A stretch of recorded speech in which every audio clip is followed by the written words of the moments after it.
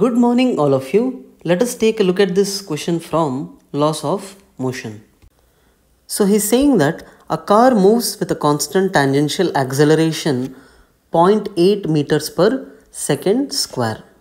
So the car here is moving with constant tangential acceleration 0.8 meters per second square, which means its speed is increasing at a rate of 0.8 meters per second square. It is moving in a circle of radius 40 meters. So the radius of the circle in which it is moving is 40 meters. The coefficient of friction between car wheels and the surface is 0.2. So it is given that the coefficient of friction mu equals to 0.2 between car wheels and surface.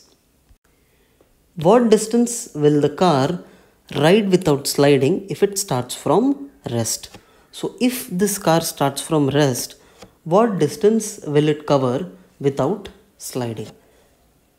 Okay, so you see that the speed of this car is increasing. So again I'm playing it. It is starting from rest and it is going on speeding up. You would have noticed something similar, say when you are going in a turn like this, right? If you're going in a turn like this and if you cross a certain speed, the car skids. So that is what is asked in this question. When does it skid, or after how much distance does it skid off the road? Let us try to understand why the car actually skids in the first place. So I'm marking the accelerations of the car here using these arrows. Okay, so different arrows here represent different accelerations that we will be marking now. So the red arrow that you see here represents tangential acceleration of the car. The yellow arrow that you are seeing here represents the radial acceleration of the car. The blue arrow here represents the total acceleration of the car, which equals the tangential acceleration plus the radial acceleration of the car. Let us now understand why the car skids off the road.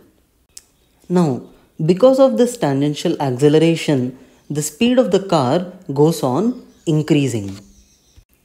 As the speed of the car goes on increasing, you see its radial acceleration also increases. The radial acceleration is v square by r. So when the speed of the car goes on increasing, its radial acceleration also increases. So the total acceleration of the car is given by tangential plus radial accelerations. This is constant, but the radial acceleration is going on increasing.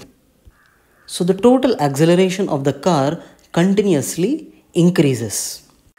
Now can you think for a minute and tell which force actually provides this acceleration to the car?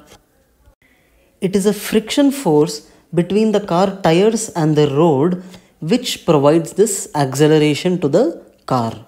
So here friction is helping the car accelerate. We can write frictional force equals to mass of the car into the acceleration of the car. We can write that this friction, it is a static friction which is acting between the car tires and the road, that is lesser than or equals to mu into n, where mu is the coefficient of friction and n is a normal reaction between the car tires and the road. So I'm rearranging the terms here. So we can write MA total is lesser than or equal to mu into n. So the normal reaction force is equal to mg in this case. M and M we are cancelling out in this step and we get A total is lesser than or equals to mu into g. So we find that the maximum acceleration this car can have is mu into g. And above that the car will slip over or skid. So let us have a look at the schematic.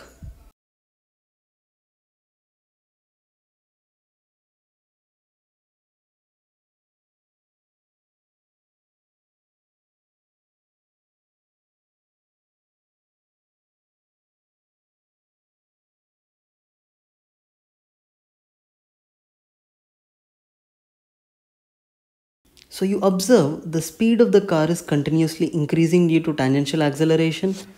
As speed is increasing, the radial acceleration is also continuously increasing. So you see the radial acceleration is continuously increasing. The total acceleration is a vector sum of tangential and radial accelerations. So when the tangential acceleration comes to a maximum value of mu g, the car will slip. Let us now calculate the value of distance covered by car when it slips. So when the acceleration total of the car is mu g, it slips. We have also discussed that the total acceleration vector equals to tangential acceleration vector plus radial acceleration vector. As these both vectors here are perpendicular to each other, we can write a total square equals to a tangential square plus a radial square. Substituting the values which are given, so it is given mu equals to 0.2 and g equals to 10 meters per second square. The tangential acceleration is given as 0.8 meters per second square. Say the car slips after traveling a distance s. So the speed of the car is increasing due to tangential acceleration.